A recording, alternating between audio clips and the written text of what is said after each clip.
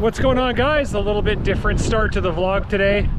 I want to introduce you after a lot of weeks and shipping and waiting. The new Tarmac SL7 project is complete for now. Here we go. So a couple things we've changed on this guy. Zipp 404s, fire crests, 58mm deep wheels, that's ready to rock and roll. Conti GP 5000 STR set up tubeless in a 30C. Very, very different. This is in fact my first ride on the whole setup. SRAM force cranks without a power meter, with the rival rings for now, which works fine. Other than you can see there's a bit of a gap.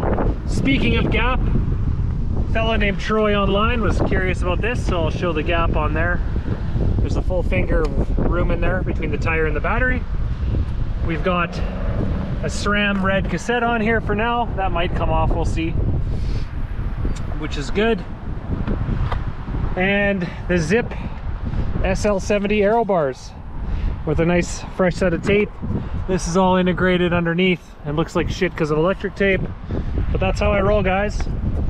There, you can see it go in through the bar. So hopefully that sets it up, but that's it. So we're gonna go out, enjoy the ride, get the virgin hour in on this and kind of shake it all loose and see how it goes.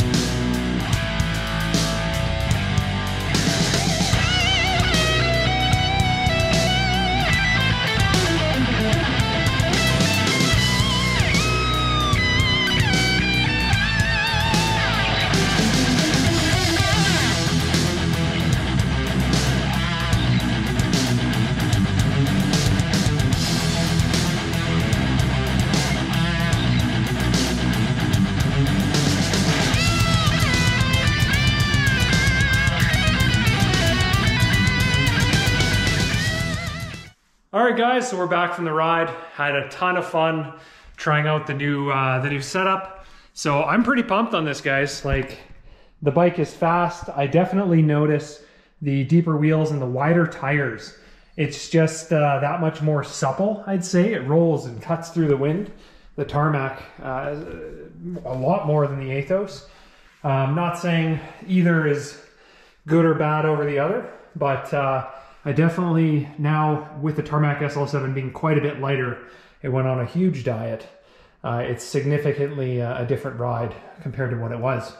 So really, really digging the deeper wheels more than anything, especially the look. My God, it's a healthy looker. And then the wider tires with lower pressure. I think 30C is going to be my new go-to because they are very, very active and super, super comfortable.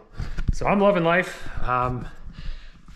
I'll check on the tires tomorrow morning to see how they've been set with the tubeless side of things, but I've got to go cut the grass and do husband things. So anyway, I'll catch you guys in a bit. Have fun, have an enjoyable week, and we'll see you Thursday. Later, guys.